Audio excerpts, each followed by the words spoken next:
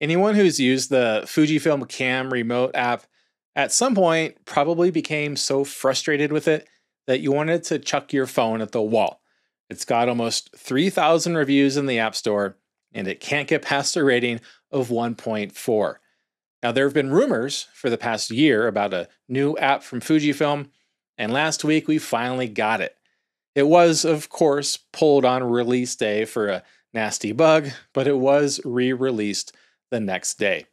I took a deep look at how to use the new FUJIFILM XApp, what it can do, and I'll offer some thoughts on this hopefully big improvement from Fujifilm. Now, what can the new FUJIFILM app do? Well, it can connect to your camera. I've tested this app on 5 different cameras so far. The pairings are instant, the Wi-Fi connects every time, and I haven't been booted off yet. The app is compatible with these cameras. You'll still need to use the Cam Remote app for anything else.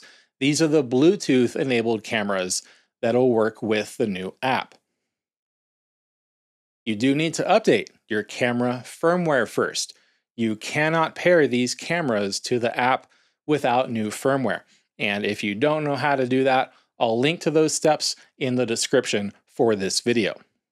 The new app retains a lot of the same functionality as the old app, like a basic shutter release, live view remote, image transfer, and camera firmware updates. The app also has some new features that might get you excited or you might not care. First is a backup function. This will let you save all of your camera settings, except for custom white balance, to the app so that you can back them up later. If you worked hard on those film recipes, you can save them to your app so you can restore them later if you need to. The other new function is what you can think of as a photo diary. You'll see 2 tabs at the bottom called Timeline and Activity. Timeline shows events that have been triggered in your camera. You set which events are recorded to your camera memory card, events like pressing the shutter, image transfers, function button usage, and powering the camera off and on. You can also record thumbnails and location information with these events. The app pulls those events from your memory card via Bluetooth and then gives you a day-by-day diary of your photography in the app. And then the activity menu shows you a running total of all of your photographic activity with your total image counts broken down by camera model, lens, film simulation, and how many rolls of photographic film that it equate to, and for movies, film simulation, and how many feet, miles, or meters of film that would equate to. Now let's take a quick look at how to use all this. First, make sure that you update your firmware. And maybe now is the good time to update your lens firmware too, because there have been some pretty good autofocus and exposure improvements for the lens firmware. Pairing your camera is so much easier than before. With your camera powered on, press and hold the display back button. Select Bluetooth at the top of the function button list. Then select pairing and press OK. Then open up the app and tap on pairing a new camera or the plus sign in the upper right. The app's going to play a little slideshow explaining how to pair the camera, but the connection should be complete before that's done. And then you can rename your camera if you want to.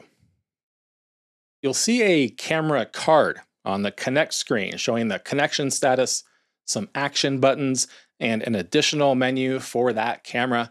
You just repeat as necessary for all of your Bluetooth-enabled cameras. You have 2 remotes available to you, a basic shutter release and a live view remote, just like with the old app.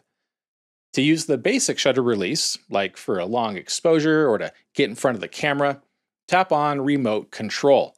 Then you just press that button to take a picture. You can slide the button up to open the shutter in the bulb shutter dial setting, and then slide it down to end the exposure. For the live view remote, tap on Image Acquisition Photography.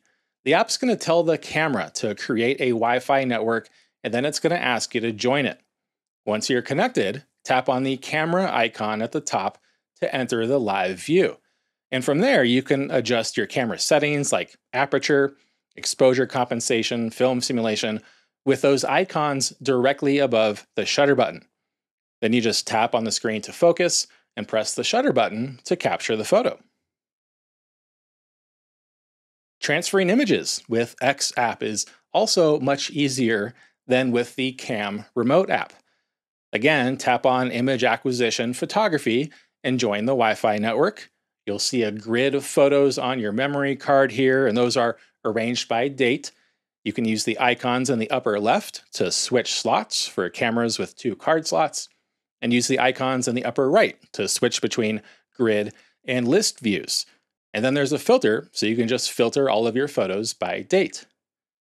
Then you can select the photos that you want to transfer by tapping on the circle in that photo.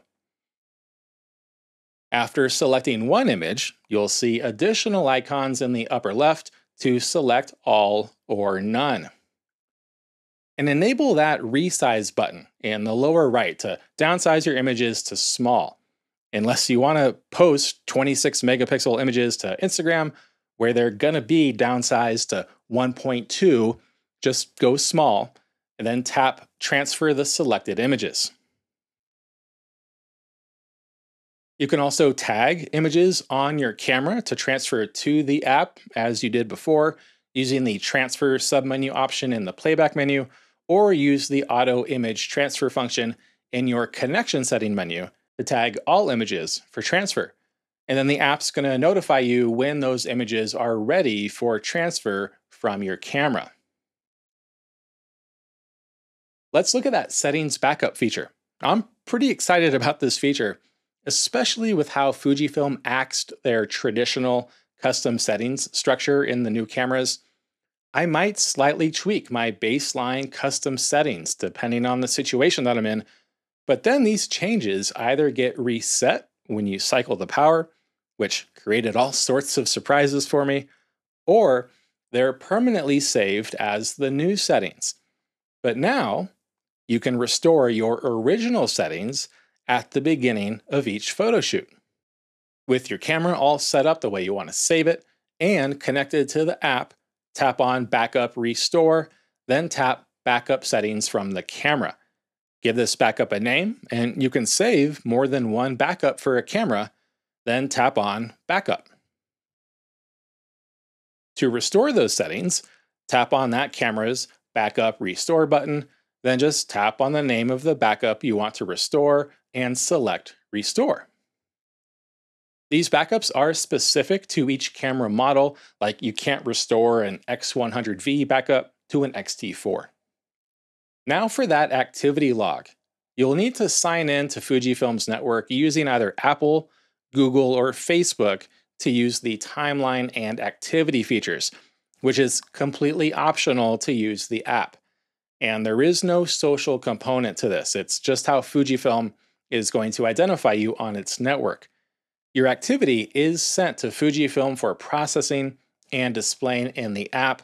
They say they then delete that information, and you can read more in the privacy policy found in the settings menu to see what they do with that information. With all the ways apps have been mishandling our personal information lately, I wouldn't be surprised if some of you want nothing to do with this. But if you do want to get started, go to Activity and then choose the network that you want to sign in with. Then choose which events that you want to be recorded.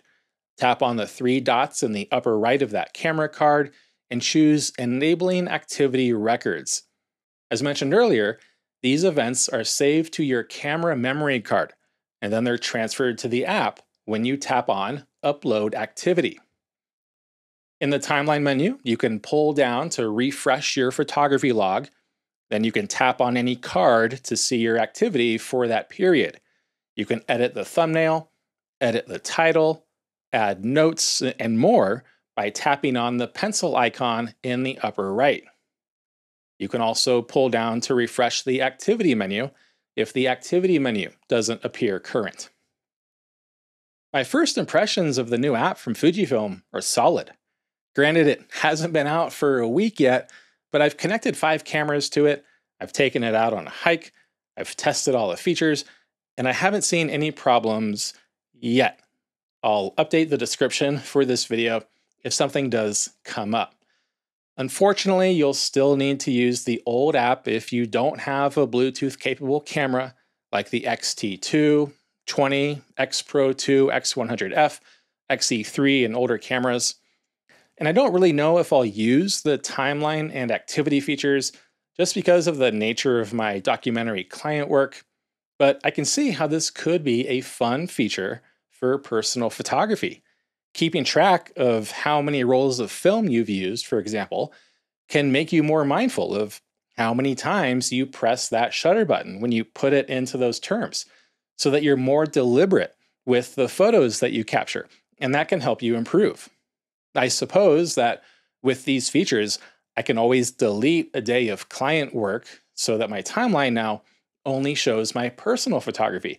And that could be a solution for that because you can delete certain days. I'm also really happy with the ability to back up and restore camera settings for the reasons mentioned earlier. And this could also maybe allow you to use more film simulation recipes than you can store in your camera at once. Just load those all up into the app. So that's a basic overview of the new app. I did add a module in all of our Fujifilm camera tutorial courses dedicated to and using this app in more detail, and you can check out those courses at photocourses.link/cameras. Use Tube20 for 20% off. And if you have any questions or experiences with this app, let us know in the comments. Subscribe for more tips like this every week, and we'll see you in the next one.